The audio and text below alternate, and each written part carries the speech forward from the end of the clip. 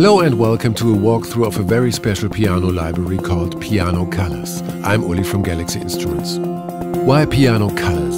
Imagine yourself an artist in front of a white canvas looking for new colors to create your next artwork, looking for inspiration, new motifs or unique ideas.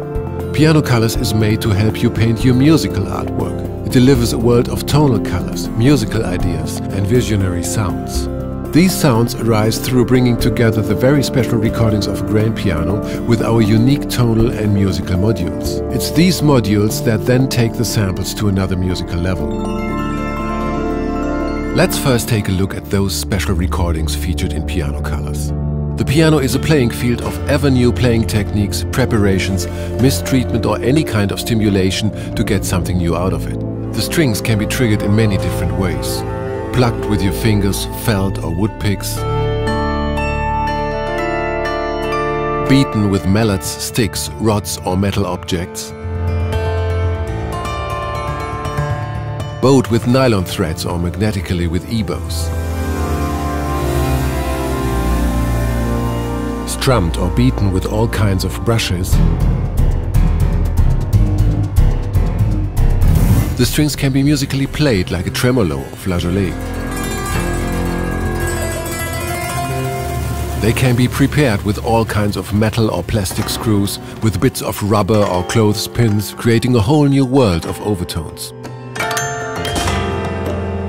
And besides being a direct tonal source, the strings together with the piano's resonating body create sympathetic string resonance, adding a huge harmonic spectrum.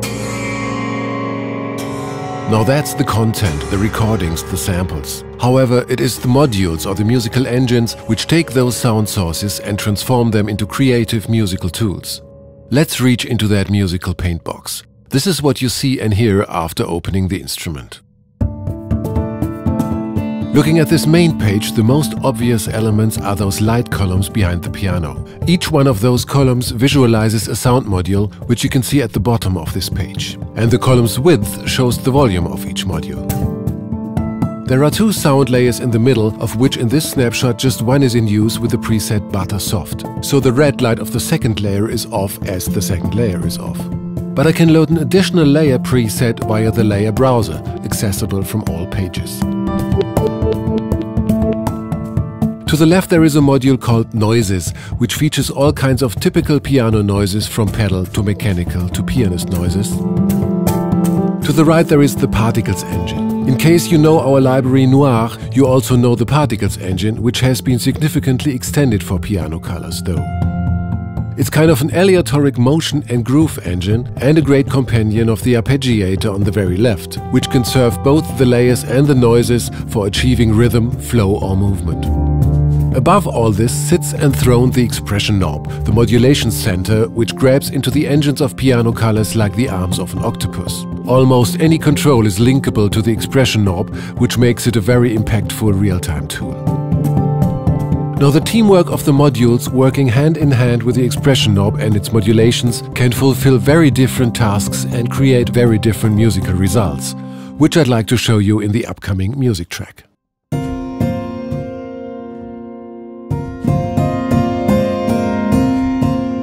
The basic musical theme is played with mainly felt mallets, followed by a few single notes of a fragile pad, and some almost synth-like notes from a snapshot called Shooting Stars.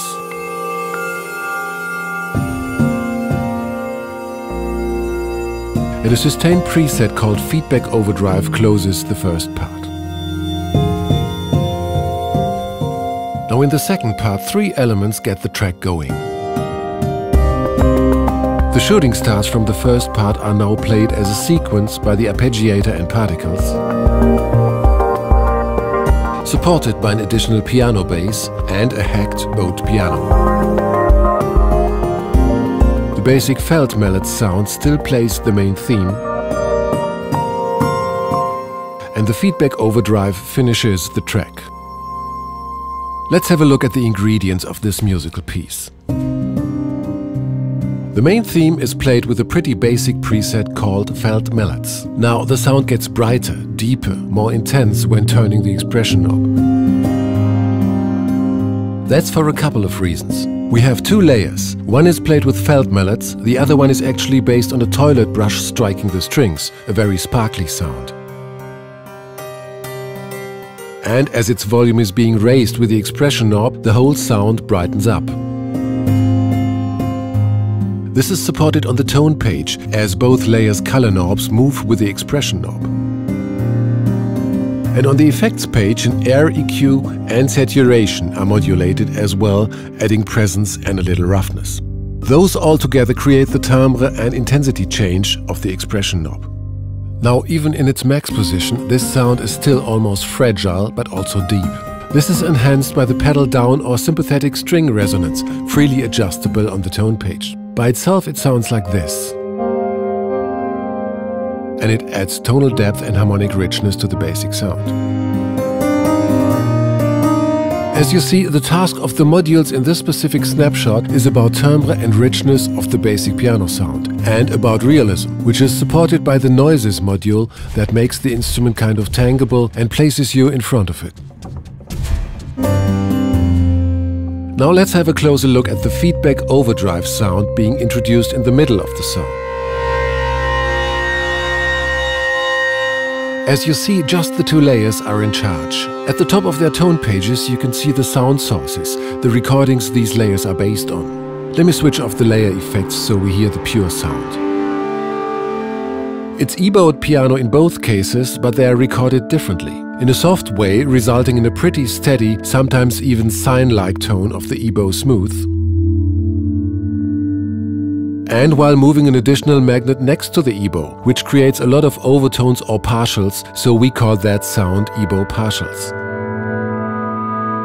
And now we can modulate from one into the other.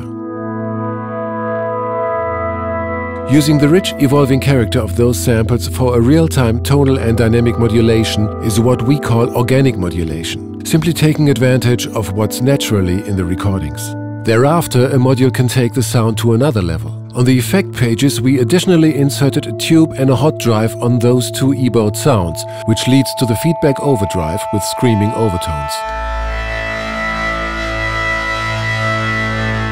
So, the tasks for the modules in this snapshot are real-time organic modulation and sound design. Now for the second part of the song, mainly two snapshots get the track going. The first one, called Shooting Stars, already showed up in the first part with a few sparse notes. Besides a pad preset based on string resonance, it particularly features the sound source pumped. We took the soft notes of a felt grand and compressed them to hell, which creates a smooth synth-like attack and especially overemphasizes the rich overtones. Now for the second part of the song, these pumped sounds are transformed into an aleatoric pattern by the brothers in spirit, the arpeggiator and particles.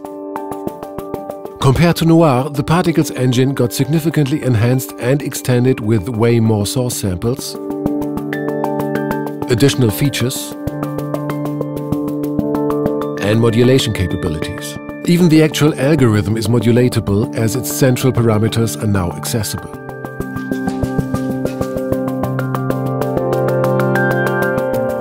That's real-time control over a very unique and powerful sound engine. Now to the body of Particles, the arpeggiator, which sets its accents on top of the rhythmical bed that Particles provided. The ARP is built around a flexible step sequencer which provides individual modes for each step, like single notes, repetitions, chords and inversions, or various random modes, easily assignable by drag and drop.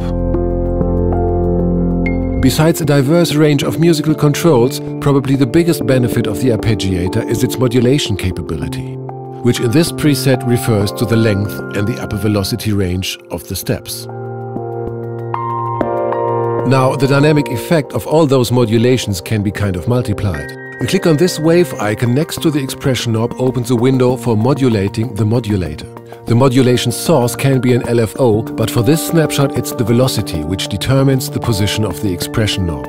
I switch it on, set the range with the emerging mod icon, no smoothing and a fast pullback, and play.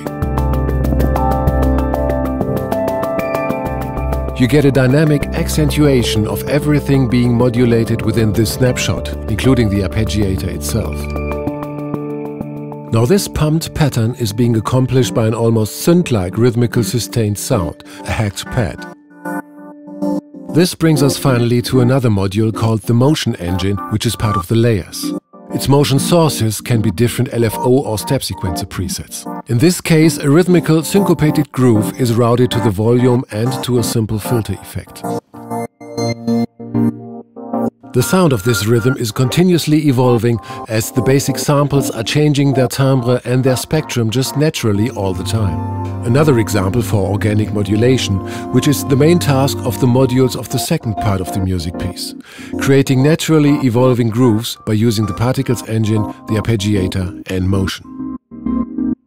I'd like to end with playing you this music piece with some visual impressions of piano colors. I hope you like it and thanks for watching.